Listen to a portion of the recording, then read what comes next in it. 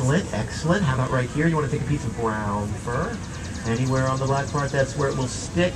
And you want to, last turn, okay, there you go. Anywhere you want.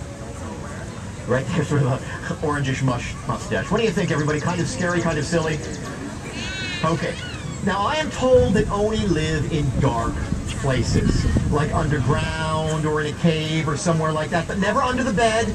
Remember, Japanese sleep on the floor. There's no room under the bed, and not in closets either, especially not messy ones. But they do live in dark places, so I'm going to take the pillowcase here. I'm going to cover up the Oni, so it's in a nice, dark place there.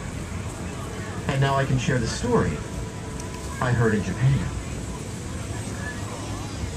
The story says that once in Japan, there lived a woman, not old, thank you very much, but I'm good.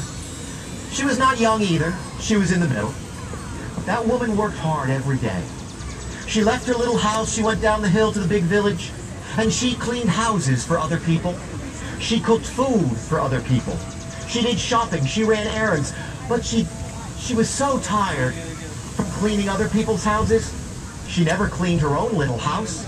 Her own little house was a mess, and she did not get much money. Sometimes she had no food to cook for herself.